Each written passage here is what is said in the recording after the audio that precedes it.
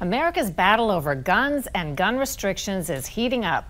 A major Supreme Court decision on the Second Amendment last year ignited movements across the country, in some cases to crack down on gun ownership, in other cases to loosen up gun controls. Amid the debate, San Jose, California became the first city in the nation to pass a law requiring gun insurance and annual gun fees paid to a nonprofit. And other cities and states are watching to see how this turns out.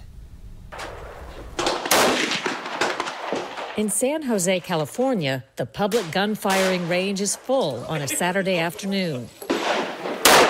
Under a first-of-its-kind law being eyed nationally, San Jose gun owners are in the crosshairs, targeted for a marked change in how the local government regulates their weapons. The San Jose approach quantifies the financial cost of emergency calls involving gunfire. Estimates put the price of police and emergency calls at about $8 million a year for the city. Add to that the cost of medical care, mental health and victim services, and criminal justice. Injuries involving guns hit the entire community in the wallet in a major way that advocates say is the responsibility of gun owners. San Jose's new law requires people who own firearms to carry gun liability insurance and pay an annual fee of $25. That includes for shotguns and hunting rifles. The fees are to go to a nonprofit for programs to prevent injuries involving gunfire, and gun owners must keep documents proving insurance and fee payment with each firearm at all times, presented to police upon demand. So we had to do something that would recognize the reality that guns are in our streets, they're in our community. How do we make gun ownership safer? So that's the premise we really started with. Sam Liccardo is the brains behind the gun measure. He devised the ammunition to support it as mayor of San Jose, a post he held for the 2-term limit until this year. There are things we know that gun owners can do to protect children, to protect their own families and their communities. And we know that insurance is much more effective at those kind of preventative measures than the government is. Because the insurance will require certain things in order to cover. We want insurance companies to get in this game, encourage gun owners to get gun safety locks, get gun safes, to take gun safety courses. The trigger locks and the chamber load indicators, so we know that premiums can have that financial nudge that gun owners might need. San Jose's strategy hasn't been tested before, but the measures, like keeping proof of compliance papers with the gun, aren't unusual, according to Liccardo. All of us drive every day, and we're required to keep proof of insurance and registration with the car.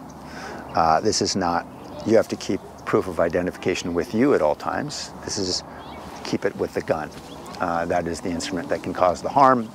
Just demonstrate that you've paid the fee and you have the insurance. I mean, the difference being, I don't think we have a constitutional right to have a driver's license and have a car.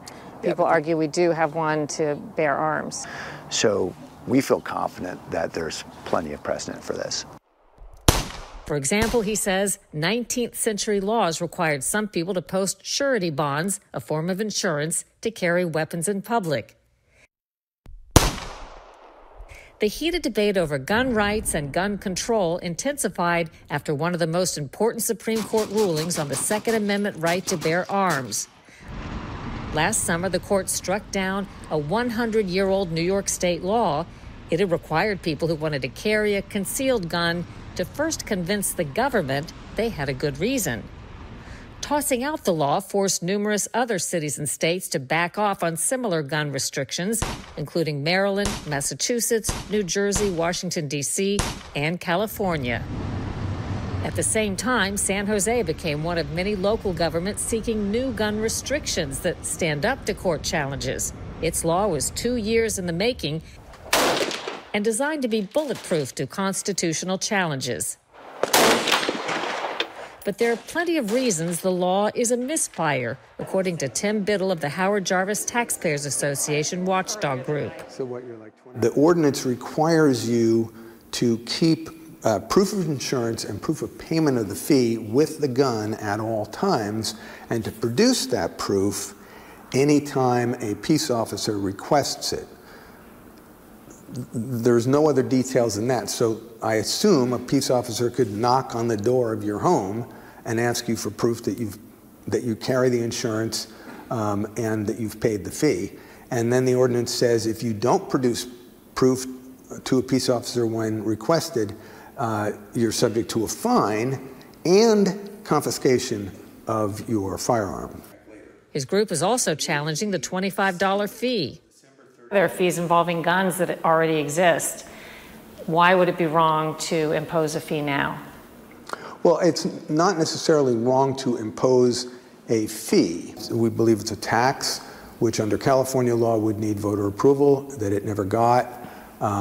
Also that it's a violation of your First Amendment rights to free speech and association, because the fee has to get paid to a private nonprofit organization that the city designates, and so they're forcing gun owners to associate with this organization and to support it financially, whether or not the gun owner approves of the activities or the messaging of the private nonprofit.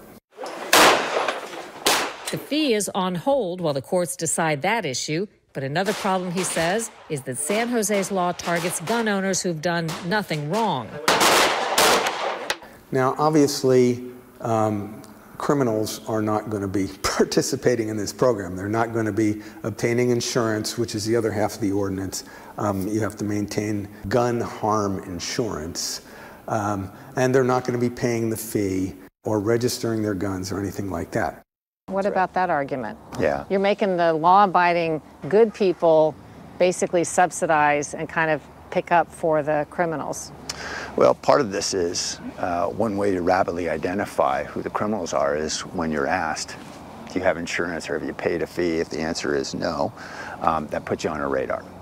It means someone's got to pay a fine, and obviously that enables police department to ask additional questions. So that is helpful. Have other cities or states talked with you or San Jose about this and described some interest in following the same path? Yeah, a lot of mayors reached out to me because I think mayors are uniquely frustrated by violence in their communities. Frustrated also by lack of action in Congress when it comes to laws that gun control advocates would like to see enacted nationally. Opponents arguing that new laws aren't the answer to America's crime and violence problems. For this constitutional issue that divides America and inspires perennial debate, if San Jose's law holds, it's bound to trigger support from many and continued opposition from others reluctant to promise compliance. I think they're talking about $25 a year, and the money would go to a nonprofit that would help gun violence, prevent gun violence, and help victims and that type of thing. I mean, as long as it actually did that, then I would be all for that. I think it's ridiculous. I think it won't do anything to solve the issues that San Jose has with crime. You'll do it if you have to, I suppose. When the time comes? Maybe, maybe not. I don't know. Okay. I don't know. I don't feel. Could there be a civil disobedience type thing going on in the city? Absolutely. Absolutely. I think gun owners, if they see common sense laws that will actually make a difference, they would support them. But not when the laws are there's no logic behind it. It's just nonsense. It's political nonsense. A court hearing on San Jose's law is scheduled for June 15th.